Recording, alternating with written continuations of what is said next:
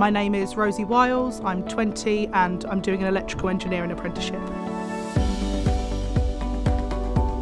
I've always been interested in engineering because I like to find out how things work and how they function, but I'm also a big supporter of more women in engineering, so the fact that I could be a part of that and kind of join that movement is really important to me. I chose to do an apprenticeship rather than going to uni because it means I get to earn and learn at the same time. It's a very supportive environment and it means that I have a good work-life balance between being here at work and then being with my daughter. One of my favourite things about my job is when a train comes in and everyone works as a team so that we can get it back out into service as quickly as possible. My apprenticeship is great because every day I'm learning and I'm doing something different. I'm working as part of a team, and with engineers, I'm not just the new kid that makes the team.